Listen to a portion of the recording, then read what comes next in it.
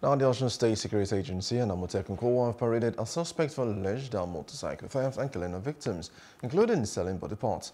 The suspect confessed to lure victims to uncompleted buildings before his arrest. The call is now working to arrest a cleric in Kwara State and suspected of buying human parts from the arrested suspect. A 19-year-old female was also paraded for stealing alongside her brother, while a middle-aged woman was paraded for dealing on fake Naira notes. All suspects will be thoroughly investigated and transferred to the police force for further prosecution.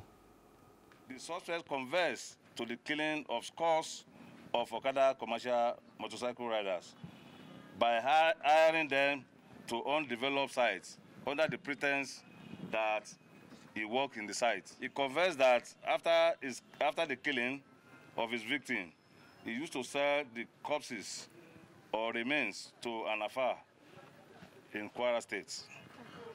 He mentioned that he has killed more than 15 motorcyclists, and he also commerces with some herbalists who also buy some human parts from him. Investigation is ongoing. Hello, hope you enjoyed the news. Please do subscribe to our YouTube channel and don't forget to hit the notification button so you get notified about fresh news updates.